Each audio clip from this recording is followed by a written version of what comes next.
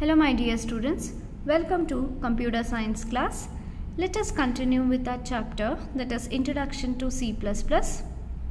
In our previous video classes, we have covered the operator, that is bitwise operator. In this video class, we shall cover the ternary or the conditional operator, some shorthand operators and then some special operators. So let us start with the ternary or the conditional operators. The term ternary says that the operator that could operate on 3 or more operands.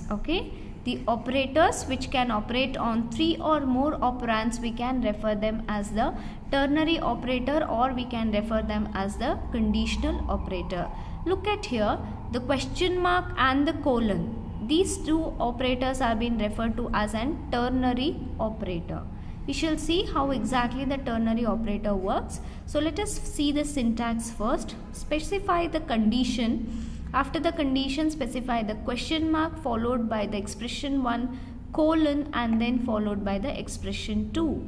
See here, on satisfying the given condition, whatever the value is there in the expression 1 will be selected as the true part, and on not satisfying the condition, suppose if the condition, if it is fails or if the condition is false, then whatever the value is there in the expression 2 will be selected as the false part. So on satisfying the given condition, always the true part of the expression will be executed. On not satisfying the condition, always the false part of the expression will be executed. So let us, and so therefore here it is given the question mark conditional operator. If the condition is true, the expression in the true part is selected, otherwise the expression in the false part is been selected. Now let us understand with an example here. We shall move the value of 5 into the variable x and the variable y consider the value as 10, and one more variable we have taken it as c here. Now let us see what is the, how to use the ternary operator. Now here x is greater than y, this is my condition. If x is greater than y, as a true part it should take the value of the x as true part. If the x is not greater than y, if the condition is fails, it should take the value of y as the false part. Now therefore, what will be the value of c value here? What is the x value? 5 is greater than 10. If 5 is greater than 10, the answer will be 5, else the answer would be 10. Now we shall check the condition. Whether 5 is greater than 10? No, the condition is false. Therefore, it takes the answer, it takes the c value as what? As a 10. So actually the 10 is the y value, but whatever the calculation happens, the answer will be moved into a variable c, right? So since 5 is greater than 10, the condition doesn't satisfy, it will directly go for the value to select what is there in the false part. What is there in the false part? The value is 10. So the 10 value is being moved into a variable known as c. Therefore c holds the value as 10. So this is how the ternary or the conditional operator works. Now one more example I shall explain you here. And this is the general syntax, that is condition 1, condition question mark followed by the true part of the expression, then followed by the false part. If this condition satisfies, this expression will execute. If this condition is not satisfying, this expression will be executed. Now let us consider the statement largest is equal to, where num is greater than num1. So let us assume the value of num1 to be as 1000 and let us assume the value of num2 to be as 500. Whether 1000 is greater than 500, if so 1000 will be selected as the value, else 500 will be selected as the value. So therefore 1000 is greater than 500, yes, the condition is true. Therefore 1000 will be selected as the answer and the 1000 will be moved into a variable known as largest. So therefore the largest is equal to, we got it as a 1000. So like this ternary or the conditional operator work. Few more examples are here, students. Now here what is there? 7 is greater than 5. Whether 7 is greater than 5? Yes, the condition is true. If so, the value in the true part will be selected. So 7 will be selected and it will be moved into the variable that is the largest. If 7 is not greater than 5, suppose instead of 7, if I had 17 here, 17 is greater than 5. Yes, the condition. So the new value of the largest would be 17. Similarly, here we have whether 17 is greater than 55. Here the condition is false. If the condition is false, means definitely the false part of the value will be selected. Therefore, the value 55 will be selected and it will be moved into the largest. So therefore, the largest is equal to 55 we got.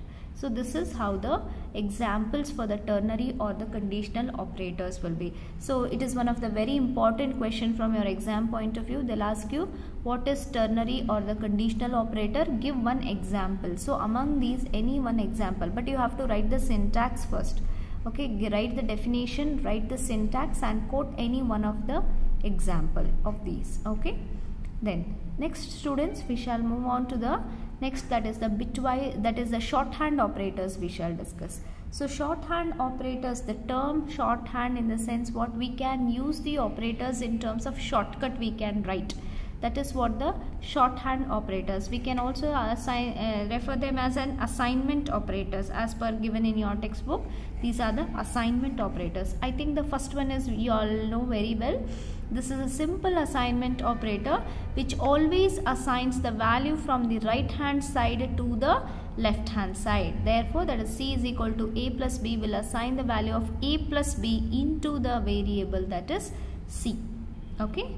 Moving on to the next one, that is the AND. This is the add and assignment operator. Actually, we have clubbed two operators here, addition plus the assignment operator. Therefore, the name says that add and assignment operator. How this will work is, usually it will add the whatever is there in the right hand side to the left hand side. It will add whatever is there in the right hand side to the left hand side operand, and after addition then it will assign the value to the left hand side. So instead of writing such a big expression here, I can rewrite by using the shorthand add assignment operator as this way. Okay, C plus is equal to A, which is equivalent to as C is equal to C plus A. When you leave about this, when you look at this, what it is saying you are adding the right hand operand with the left hand operand. What you are adding? You are adding the right hand operand with the left hand operand. Okay, after addition you are assigning the entire value again back to the left hand operand. Okay, that is how the short form it you can say here. Okay, suppose let us take the example as C to be as 5 and A to be as 10.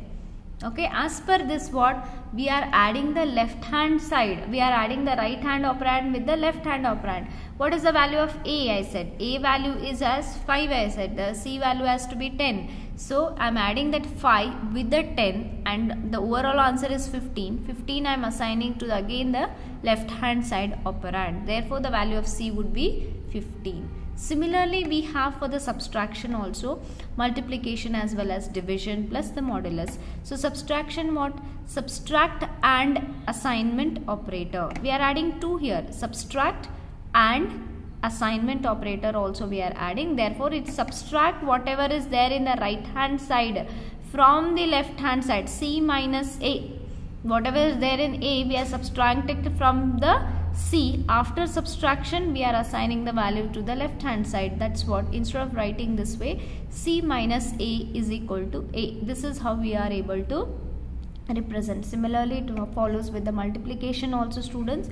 So this we can write in this way, as it is also called as multiply and assignment operator. It multiplies whatever is there in the right hand side, okay, whatever is there in the right hand side with the left hand, assigns that value, whatever the result we got, again back to the left hand side. Similarly, division also takes place the same way. We call it this one as divide and assignment operator. So in my next examples, if I write, instead of writing in this way, if I write this, you should understand that I am using the shorthand assignment operators I will be using. Okay, so whatever, it divides the right hand operator from the left hand, and whatever the result we got assigns to the left hand.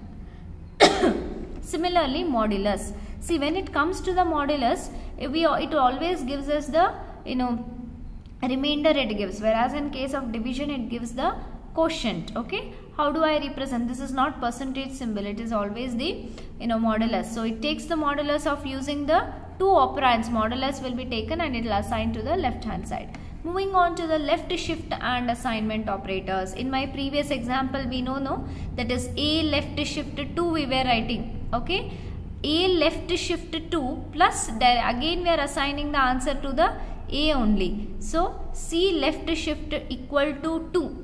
Rather than writing in this way, I am just skipping this part and directly writing as C left shift is equal to 2 means what? C, whatever is there, the binary bits are there in C we should perform the left shift operand, and answer also again I have to reassign it to the variable C only. Everything solving remains the same, only we are using the shorthand operators here. Similarly, we have the right shift and assignment operator. Rather than writing in C is equal to C right shift 2, I just directly I can. How do you remember these one? No, first you need to specify the operator, what you want to perform. Then specify the assignment operator followed by how many shifts you need. This is how. Similarly, we can even apply shorthand operations for the bitwise and bitwise exclusive OR. This is exclusive OR, right? And this is the bitwise inclusive OR. Inclusive OR means what? It is simple OR operation. Exclusive OR means XOR. Okay, what does the XOR says? That XOR says that either of the operands should be 1. Both operands should not be the same. It should not be 0 0. It should not be 1 1.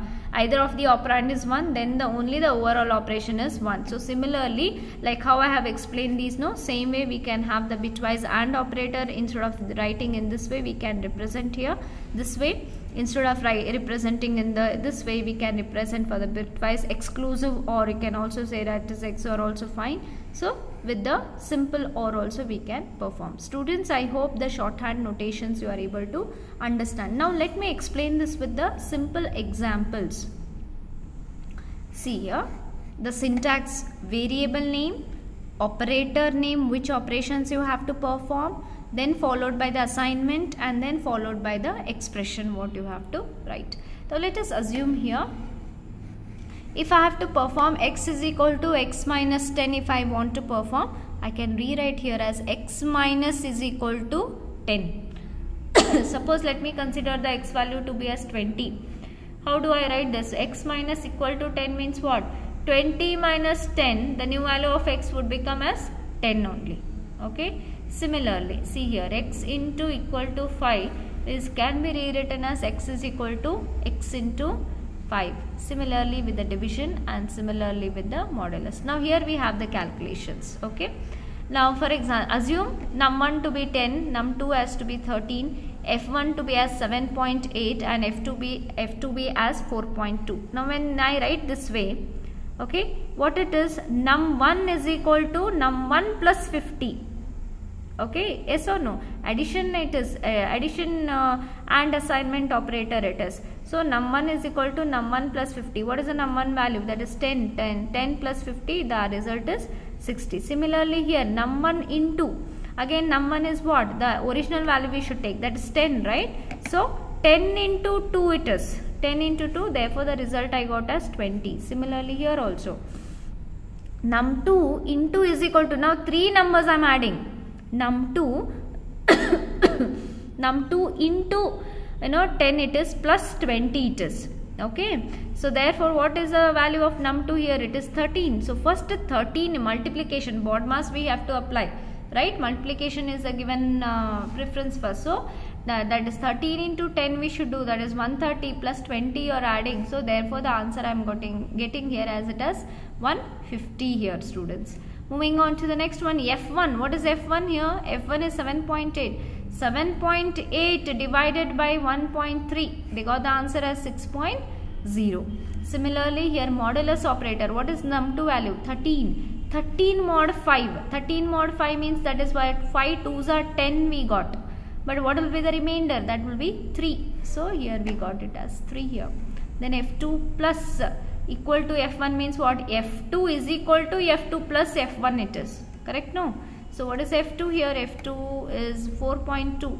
That is 4.2 plus 7.8 we got. So the answer is 12.0. So this is how we can use the shorthand, in terms of the programming concepts. I hope students, you are able to understand.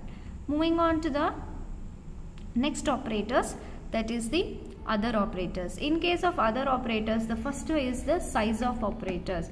See, if I want to know the size of particular data type, as I was telling, integer is of 2 bytes, float is of 4 bytes, character is of 1 byte, isn't it? So if you all doesn't know the size of that particular variable, and if I want to know the size of that particular variable, then you have to go for the size of operator. So it returns the size of a variable. How do I use it?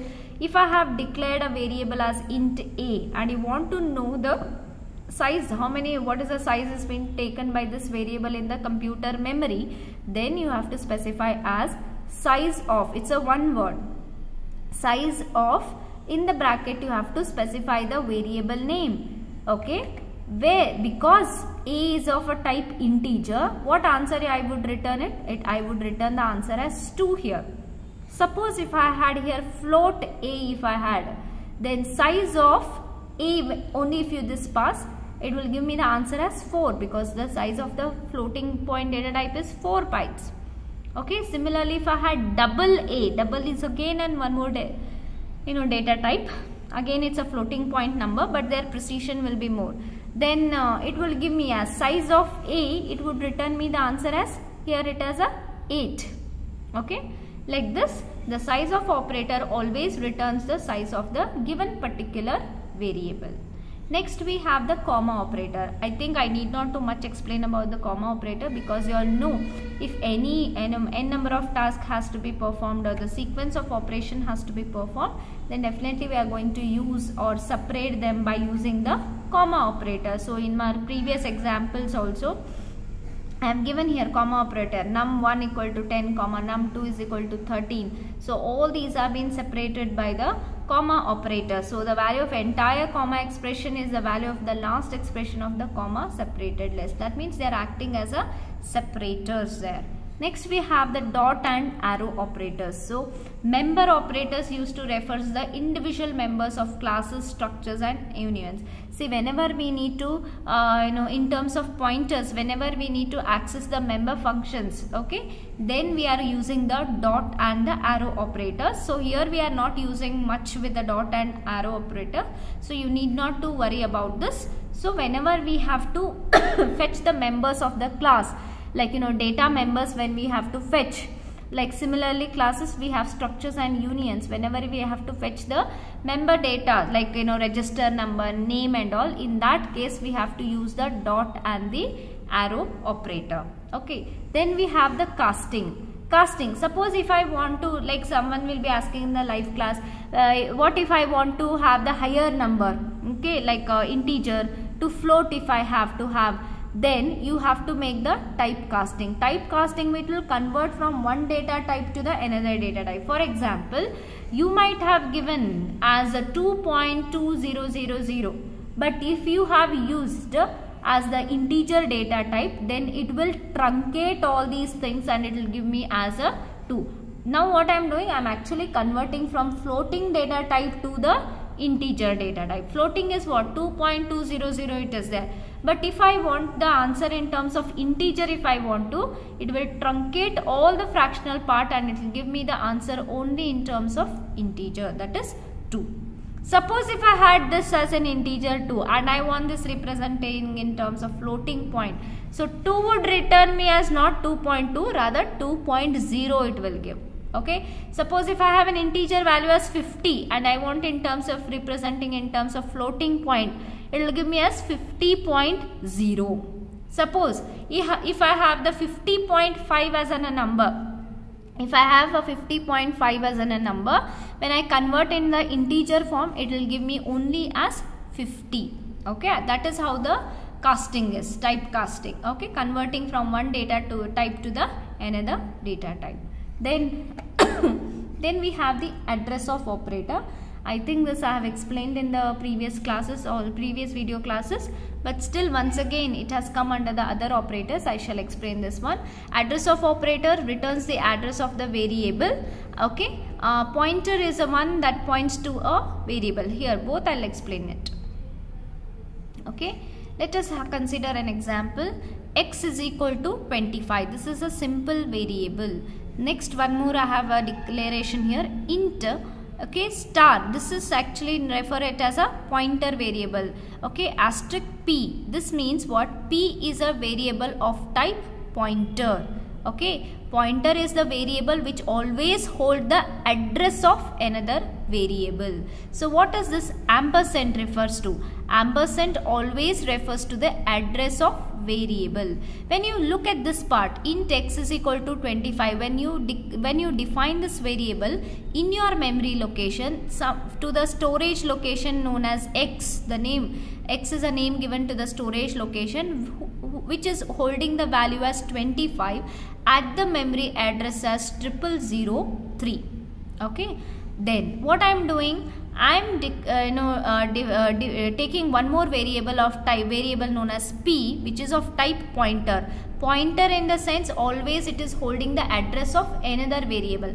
Now what I am doing, I am passing the address of this x in a variable known as p. To pass the address of this variable to the p, I should use an operator known as ampersand. When the compiler encounters that as ampersand x, it will understand that whatever is there in the address of x will have to be moved in a variable known as p. Okay, therefore whatever is there in the address of x is being moved into a variable known as p. Therefore the value of p will be the address of x, that is 0003.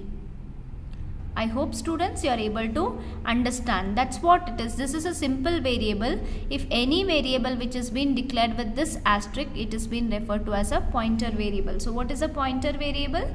Pointer variable is a one that holds the address of another variable. And what is this ampersand indicates? It is an address of variable. It indicates the address of any of the operand. Operand is what? Is a variable. Operator means what? Any addition, multiplication, division, such symbols we can refer them as an operator. So I hope students here address of operator returns the address of the variable. For example, ampersand a will give the actual address of the variable a. So pointers here, example asterisk a, it is pointer to a variable a. That means it is pointer a always hold the address of some other variable. Okay, so this completes the other operators. So now moving on to the hierarchy or the precedence of operators. See, whenever we get any mathematical expressions, it can have more than one operators. Till now we have seen arithmetic operators, relational operators, right? We have many operators, bitwise operators. But when we have more than one operators in a given expression, to which operators you will give the precedence first, to which operator you will evaluate the expression first. Like in case of mathematics, you are following the BODMAS rule, right? BODMAS, that is first brackets, then of, then mathematics, A, addition, okay, then the subtraction. Like this you are giving the hierarchy or the precedence of operators you are giving. Similarly in C++ programming also we have the concept of that is the hierarchy or the precedence of operators. So in a given expression, if it contains the multiple operators, the order in which the operations has to be carried out are being referred to as an precedence of operators. It is also called as an priority or the hierarchy of operators. See, in one example I can give you, like as I said, 50 into 8 plus 5. If it is there, 50 into 8 plus 5, 50 into 8 you will perform first, multiplication you will perform first, and then you are performing the addition. How you are deciding? It is based upon the BODMAS rule as per the mathematics. But here also we have something known as the precedence or hierarchy. Okay, if any expression is having more than one expression, more than one operators that has to be evaluated, then the order in which we are carrying out the operations, that order we say it as a precedence or the priority or the hierarchy of operators, isn't it? Now here you see this point. What is an expression? Expression A plus B. What is an expression? It is a combination of opcode and operand. What is opcode here? Plus is an opcode. Operands are A and B. Here also plus and into are the opcode. Okay, these are the opcodes. Then what is an operator? Operator precedence determines the grouping of terms in an expression and affects how an expression is evaluated. Now look at this example here.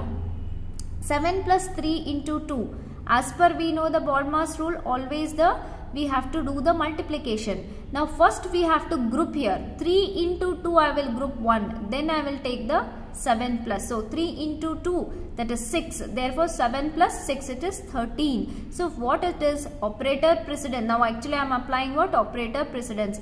Actually I am determining by grouping the terms in an expressions, and then I am performing the evaluation. Therefore, the order in which the different type of operators are evaluated is called as operator precedence. Then what we have, how we have to give the precedence? First always parenthesis we have to evolve first. Then if we have the inner parenthesis, we have the outer and we have square brackets, we have the round brackets, like in that case we have to always give the preference for the inner parenthesis first to be evaluated, and then the outer parenthesis. Next comes the preference to the multiplication, then the division operators, next comes the relational, logical, and finally the assignment operators are being evaluated. So here we have the table. Okay, here we have the table. Like first always we should give the preference to the, that is unary operators, that is postfix operators like round brackets, square brackets. Okay, then we have the greater, then increment and decrement operators. So for this postfix operations, we postfix in the sense what?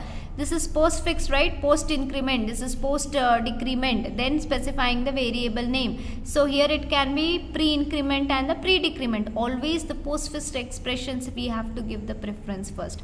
Next we have to give the preference for the unary operators. Okay, then we have to give for the pointer, then we have to give for the ampersand, then we have to give the importance to the size of operators. If all these are there in the expressions to evaluate, give first preference to the postfix operators, then the unary operators. Similarly, next preference will be given for the multiplicative, next additive, next the shift, next relational, equality, bitwise, logical and or, conditional, assignment. Last preference will be given to the comma operator.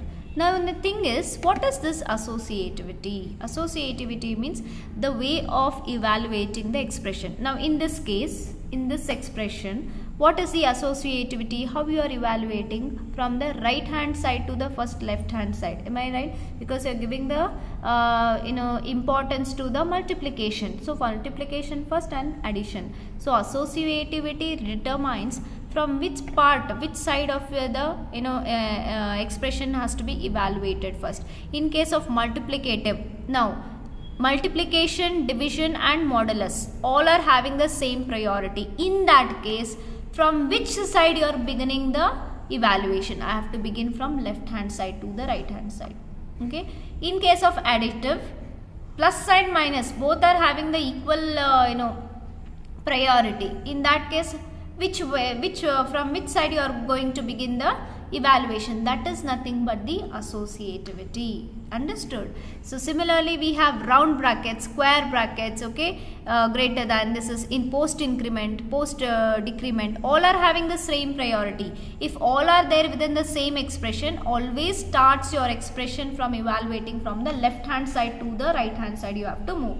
But in case of what happens in case of unary, always if these are there, you should do it from the right hand side to the left hand side. Always in mathematics we have the habit of doing from the left hand side, and then based upon the BODMAS rule we are applying, isn't it? So here also see assignment, all these shorthand assignment are having the same priority, but in case of the conditional, okay, and in case of assignment the associativity will be from the right hand side to the left hand side. Students, I hope you are able to understand. Let me explain with an example here.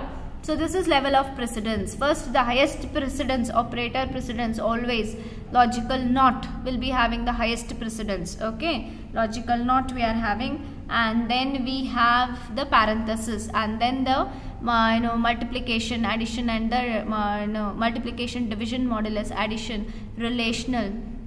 Okay, then we have this one is logical and, logical or. Okay, this is not. So these are some of the level of precedence. Usually you will get to know, much need not to bother about it, but this one of the example, let us consider the expression as 5 into 4 plus 10 minus 6 divided by 2 plus 5. So in this case, as per this table, for which we have to give the highest preference, we have to give the preference for the postfix, wherein we have to solve the brackets first, isn't it? So therefore, as per the expression, we are grouping. The way in the order in which we are grouping the terms in order to evaluate is said to be as order of preference. Remember, those definitions are all important here. So the 10 minus 6 is first evaluated. So 10 minus 6 is we got as 4, right? Then the next step is what? 4, next to which we are giving precedence, you are giving priority, you are giving. Next you are giving priority for that is division, because you need to solve the outermost. This is the innermost brackets, then you should give preference to the outermost. Therefore 4 divided by 2, next way I got, that is 4 divided by 2 is 2, therefore I got 4 plus 2, but still it is, though here we are having multiplication, next step we need to solve the next innermost bracket. So this bracket has to be resolved. So later I got 5 into 6 plus 5, since multiplication got the highest priority, so solve it. As per this, we got the steps as 35. Okay students, so in examination they may ask you, solve the given expression by applying the highest precedence priority operators. In that case you need to solve like this step by step. Okay students, on how to convert the algebraic expression, I will be explaining this in the next video. Till that, take care of yourself students, keep watching the videos and solve the assignment. Thank you students.